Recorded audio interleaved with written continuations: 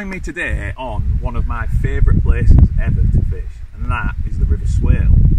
Going to be doing a bit of waggler fishing for chub today, and I've come to a part of the Swale I've actually never fished. I'm at a bit of the river called Fordington, which is ran by Helperby and Brafferton AC. I was going to go somewhere else, but unfortunately there's a match on, and then the peg I got told to fish here, there's pleasure anglers on. So I've had a little walk about, I've had a look for a peg, and I've picked this one behind me. It's nice and shallow, fast water, plenty of oxygen for a day like today when it's red hot. And for me, there's no better thing in fishing than seeing a waggler run down the river, go under, and there being a big chub on the end.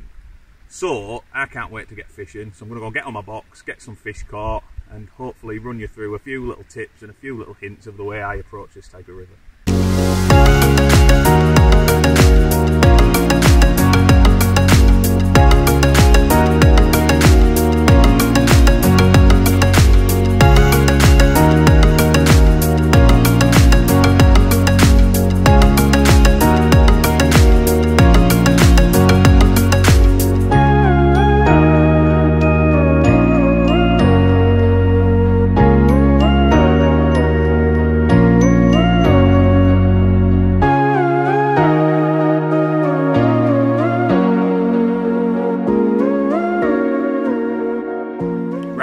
Talk you through my setup for today.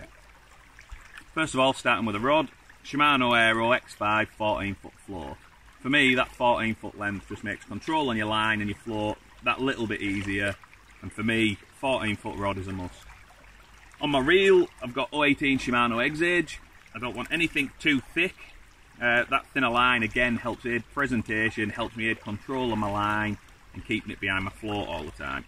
It's a nice smoke grey colour as well, which means I'm confident fishing that direct to my hook, so I've got no weak links. These chub fight really hard and I do not want them to be breaking me. Onto my float, I've got a 4 treble A DH Speci Wag. Now that's only shotted with 3 treble A's and a few shot down the line. Undershotted slightly, which just aids the buoyancy and stops it dragging under when I'm dragging some line on the bottom.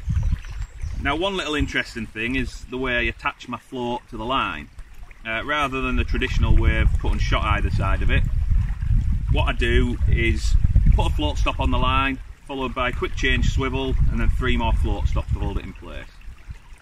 And I get a float attachment which I attach to my float, I tie a loop of line into that, and then attach my shot to it.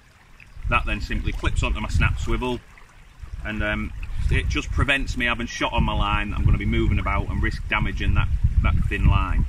It's not something I can claim credit for. Nathan Watson showed me this a few years ago. He showed me it for attaching pellet wagglers, but it just lends itself perfectly to this type of fishing when I'm going to be changing depth a lot and I don't want to damage the line.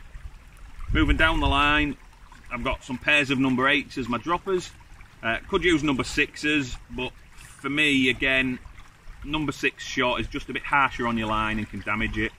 So then pairs of number 8s just allow me to get a similar amount of weight down my line, but I'm not having to worry about damaging my line as I move them about. Finish that off with a size 16 Camerson Animal. Nice and strong, not going to straighten, not going to let me down. And for me, that setup is perfectly balanced, and I'm going to land everything I hook, whether that's a 4-ounce chublet, a 4-pound chub, or maybe even a barbel.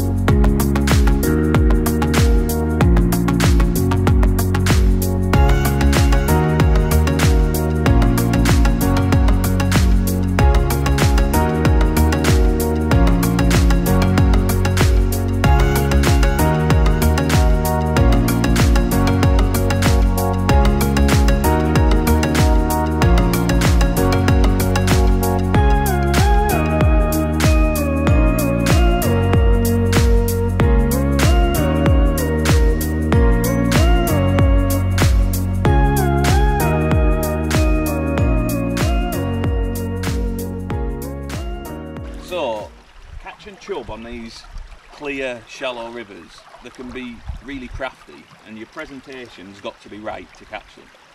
Now, to get your float going through the peg, you want it running in a straight line down with the float. And to do this, you need to keep all of your line behind the float. So as it runs down the river, the float will try and pick your line up and it'll pull it in front of your float.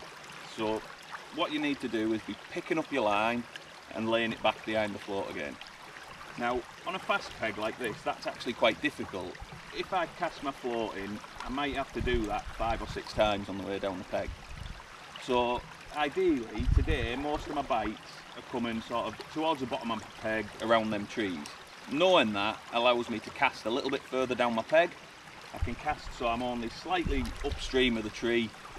By the time my float's landed, I've mended my line, I'm getting straight towards the catching zone. Perfect presentation because all of my line is always behind my float. So, as you can see, I'm firing my bait in again, downstream. Get ready to cast, and I'm casting much further down at the minute than where I'm feeding. That gives me a chance to pick my line up, lay it all behind my float, and then it goes through in front of the tree in my catching area where hopefully I'll get a bite.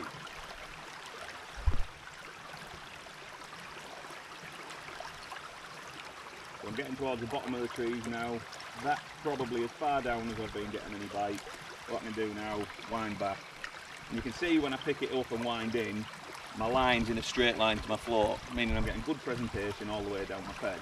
So obviously no bites that time, wind back and just repeat the process. Check my bait, both my casters are still on, not damaged. Lay my float in, fire my bait in again downstream, and then cast even further down towards that catching zone. Pick my line up, get it all straight behind the float, and there I am again. The float's running down towards my catching area. Just going past the front of the tree. We had a bite that time and I missed it. So again, just follow the process. Keep firing some in, keep casting downstream, make sure your presentation's good in the area that you're trying to catch your fish. Now, chub on these type of venues as well, they can come right underneath where your bait's hitting the water. So it's really important to fire that downstream as well. So if that happens, fish come right up your peg, they're sat under your bait, you can cast on top of your bait and still be in the area where the fish are. But obviously at the minute that's not the case, so I'm casting further down to get good presentation. By feeding downstream, it enables me to every now and again just have a few casts a bit further up where my feed's entering the water and just see if any fish have moved up onto my bait rather than sitting down in the cover where they are at the minute. But typical chub on a red hot day like today, they all seem to be sat under the cover, and that's where nearly all my bites are coming. And this one's just a little chublet by the look of it.